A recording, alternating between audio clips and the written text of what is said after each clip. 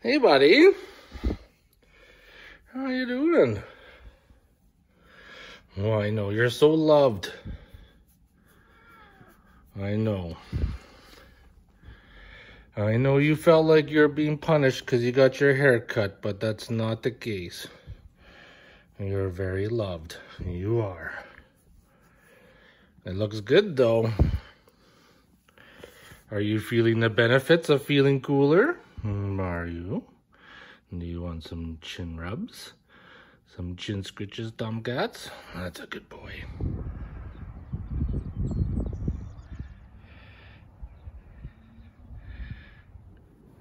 Hey, buddy. What are you doing? Are you just cuddling up to your human? Are you? Do you feel so much cooler now? Do you? I know. Look at you. I know. You're such a good boy. You are. Well, good day, everybody. It's time to start on something new. I think for right now, I could have a look at that Artec truss, tack it together, possibly tack it on the axle for right now. It's pretty much all I can do, like I said.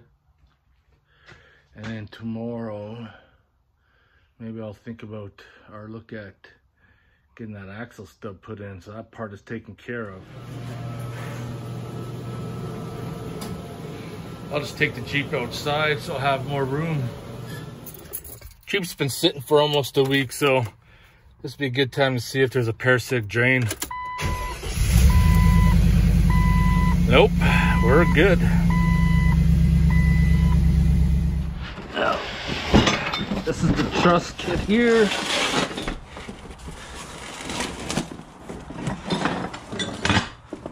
Box is like ready to fall apart.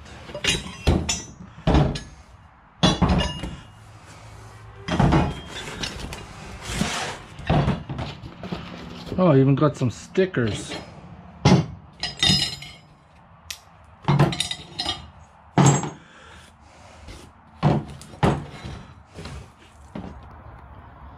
Looks like it's starting to rain. Hopefully no thunderstorms, because I'm just kind of piecing this together, see how it's going to play out. D, go there. C, with the long pieces, go like that.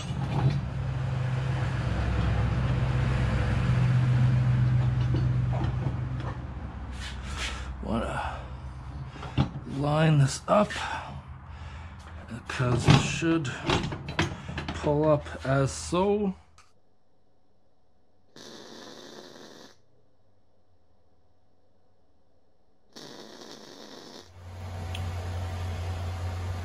So now I need to get the axle, set it up to the degrees. I know my pinion's set at 26 degrees. Set it on, put it level, and then tack it.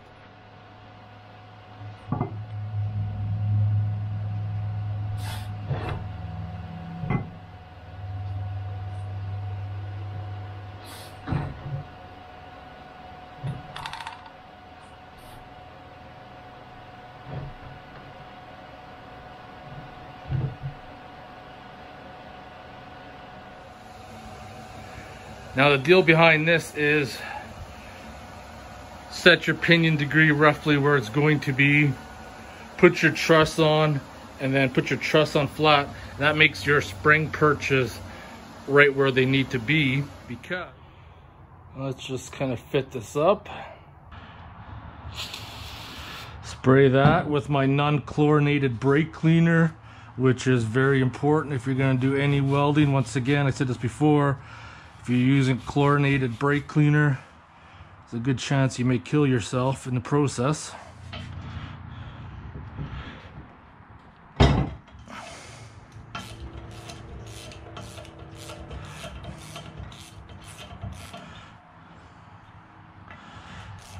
I really just want to remove this so I'm not damaging it in the grinding process. It should just weasel its way up and out of there. Come on. Come on, you only held north and over. Right, let's lift this thing back on. See how we're gonna fit up.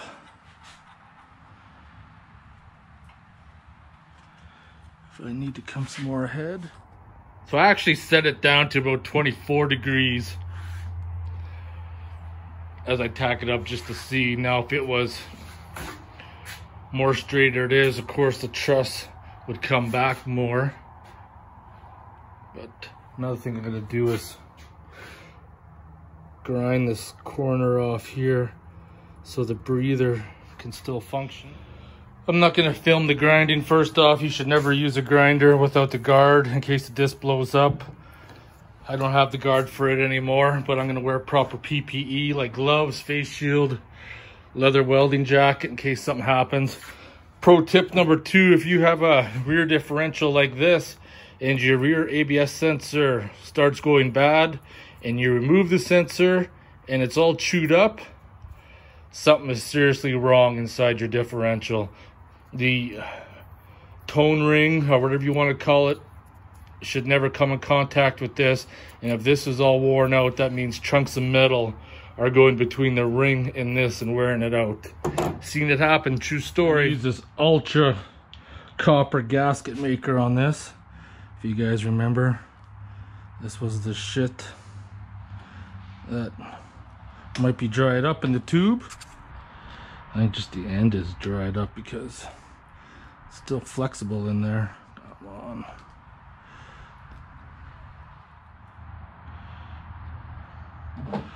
I am being liberal with this stuff just because it's kind of a lifetime seal now. And I can't forget, put some on the bolt threads too. That's some of the grinding I had to do to make that fit. Match 0, good to go. Throw some tacks on her.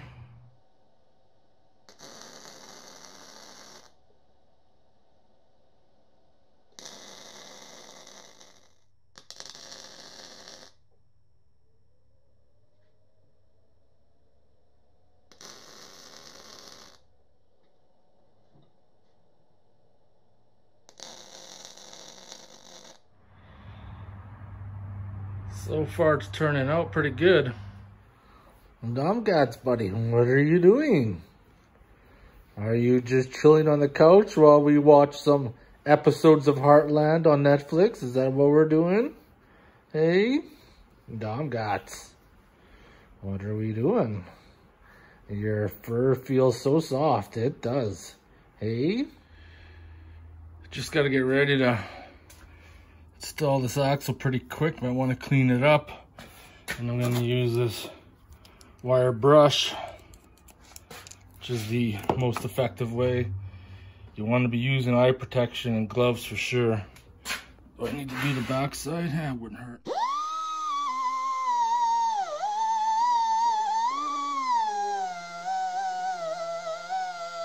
And all the loose rust off of it should be good. Final test will be when I install it and pull a vacuum on it, but these ribs are good to go.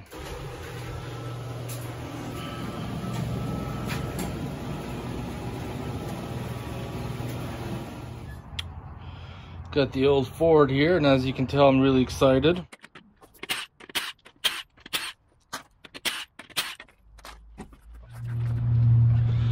Once on there tight, resort to the wrench and mallet trick, as you just seen. Broke it free. Right, you gotta, once you pull that out, careful of the vacuum hub. Work this thing around and then work it out. There we go. You can throw grease on this now or do it after. I don't think it really matters. Just making sure that it's well lubricated.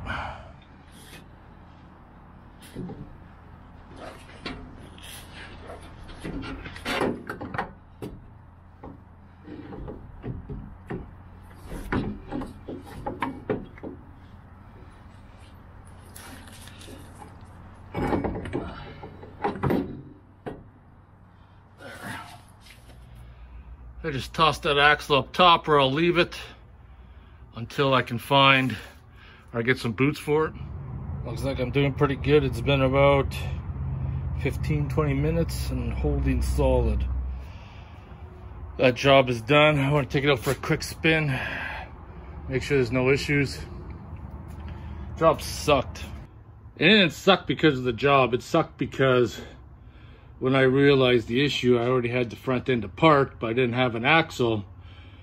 And I was kind of in a situation where my Jeep wasn't really drivable, and I couldn't fit the wagon and cart and all that in the Jetta. So I put it off until I could get an axle, and I decided, you know what, I better do it now. And it's not like, you know, those boots would have ended up ripping. Who knows, I could have got another year. I mean, it could only lasted a few weeks. You never know, right? You just never ever know. But the job's done now. I got the spare one. Hopefully there's no more issues.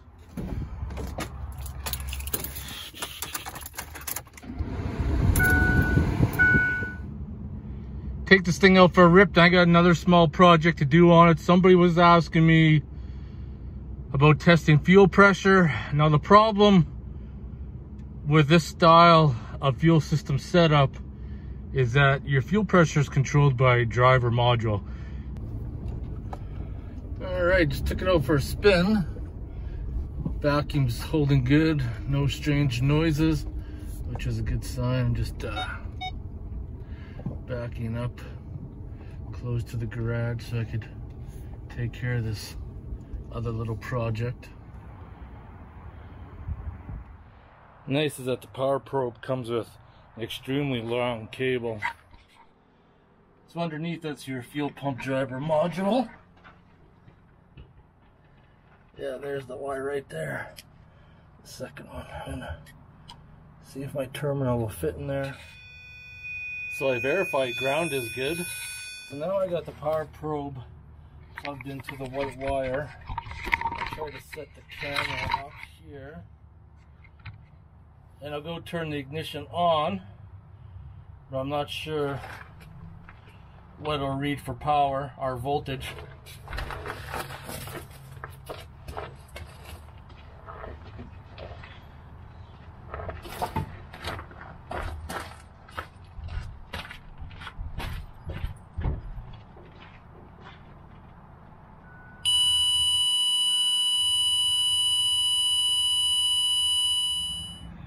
One more quick thing I'm going to look at on the truck tomorrow, but enough's enough for today.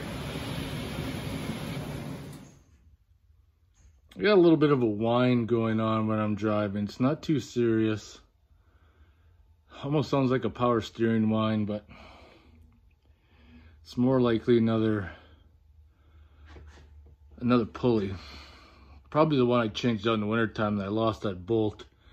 The rib pulley seems to be the one that goes, and it was a junkyard one, like the best one that I could find. So I'm gonna have to pull the belt off, physically turn all the pulleys over by hand, and see if there's any ones that are rough. Because the water pump is new, the alternator's been changed out, because I wanted to see if that one still worked, and it didn't make any difference because I had that sound before. A few other idlers. We'll figure it out. We'll figure it out. We always do. Tomcats, how you doing? I'm a little concerned for you. We may have to take you to the vet to get you checked out. Yeah, you haven't been able to jump the past few days.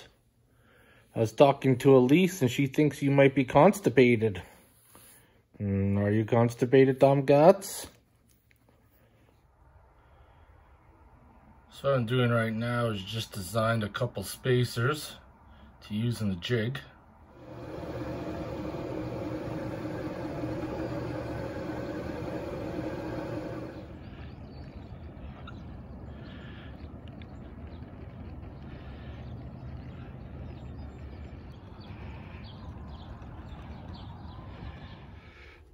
All right, kind of feels like Christmas. Got lots of things.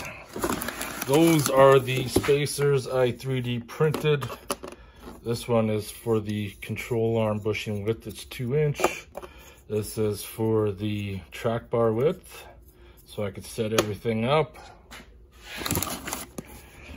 Got this dash cam. I don't know if it will work in the Jeep because the way the mounting bracket is and the flat window.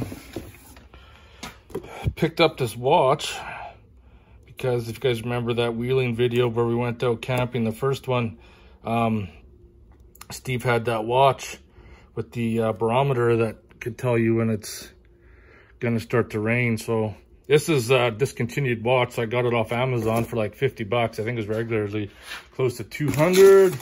And then this is what was in the big box. This is the TIG pedal for my ESOB Rebel. Even got some stickers I could toss on stuff. Now before I can tack those pieces on, I need to weld the vent hole and re-drill one somewhere else once we're completed.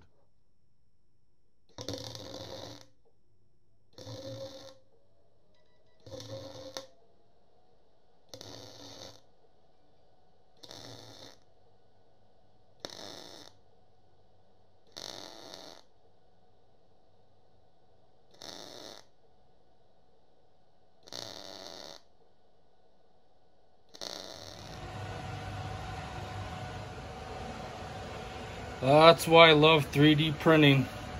3D print the jigs.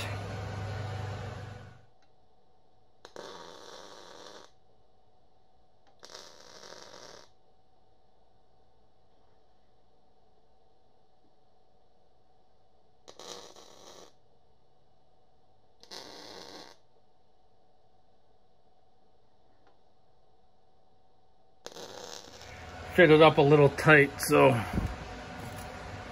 just got to use a porta power to tweak her up a little bit. There I go, I just tweaked her up a little bit so it's a little loose. That way when the track bars tighten down, it'll tighten up. That one there fits the same. A little tight on the end, not a big deal. People ask me all the time what some of my favorite tools are. Porta power, welder, and the most awesomest power probe. All right, it's motherfucking beer time. Let's kill this last lucky. Then we're done with them. All right, do what time it is. Motherfucking beer time. It's my favorite time of the day. It's been hot. Close to 30 degrees. It was like Christmas time. The barometer on my watch says it's gonna get cloudy and possible rain, but right now it's fucking hot and sunny, so I think it's bullshitting to me. Bullshitting. So that takes care of that. Those projects are done. Gonna start off. Got some more forward projects. I gotta diagnose what that wine is. Try to solve that before I head out to the gold claim, which might be next week. Don't know yet, but yeah, that's where I'm at. Motherfucking beer time.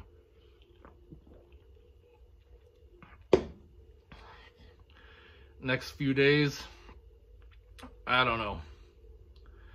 Gotta figure something out. There's so many things I can be working on. I just don't know where to start or where I should end. Anyways, I'll see you in the next video.